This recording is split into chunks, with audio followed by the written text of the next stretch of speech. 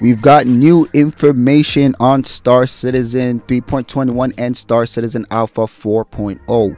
We've actually got confirmation from this Spectrum post posted not too long ago, actually, just a few minutes ago, actually. And here is what it says. Star Citizen Alpha 3.21 has just been released to the PTU. The primary reason for the non-molecular name change from 3.20.1 to 3.21 is to signify Star Citizen approaching the next major milestone in its online and networking technology.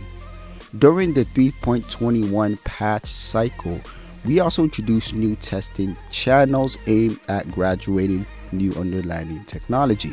This new channel allows the dev teams to get players on versions of the game that matches the current live release in both content and feature, but that introduces large tech changes that must be validated, graduated, and ultimately mission proven before making their way to the live release. The first project to enter this new technology preview channel is the replication layer, which is the core networking part of the server mesh and infrastructure. In this update, the game's networking replication and state are separated from the game servers into its own service. Game clients are connected to this new service, and the game server itself becomes a client with an authority on the replication layer. With the replication moving off the game servers, the team is hoping to begin testing server recovery without disconnected game clients from the universe state on a given game shard. In short, this is the next step towards testing components of server meshing after deploying persistent entity streaming earlier this year. For the time being, the game servers will only be managing the stand-in system, so you won't notice much of a change in your experience. However, this is a critically important step as we progress towards the Alpha 4.0 and beyond. We'll share more information about Star Citizen Alpha 3.21 in our upcoming roadmap update next week.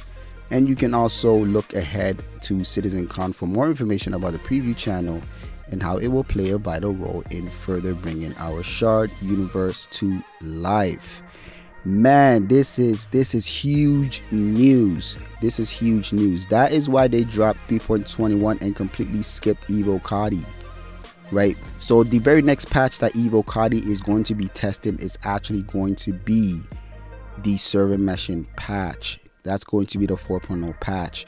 From this, I think Evo may not get Pyro initially, but they will probably get Stanton, but with server meshing working. And if server meshing is working properly, then there's a high probability we may get a Pyro patch soon after that. This is huge news. All the speculation we had earlier this year regarding them testing server meshing and that they're at a point where they're bug fixing and all those things that were mentioned is actually confirmed with this post here. Really exciting stuff. Before I let you go, I'd like the new people to know that we're doing a giveaway for the month of September. This time is for the Aurora MR. If you'd like to participate, all you have to do is be subscribed and leave a comment in any video between the month of September. I'll see you guys on the next video.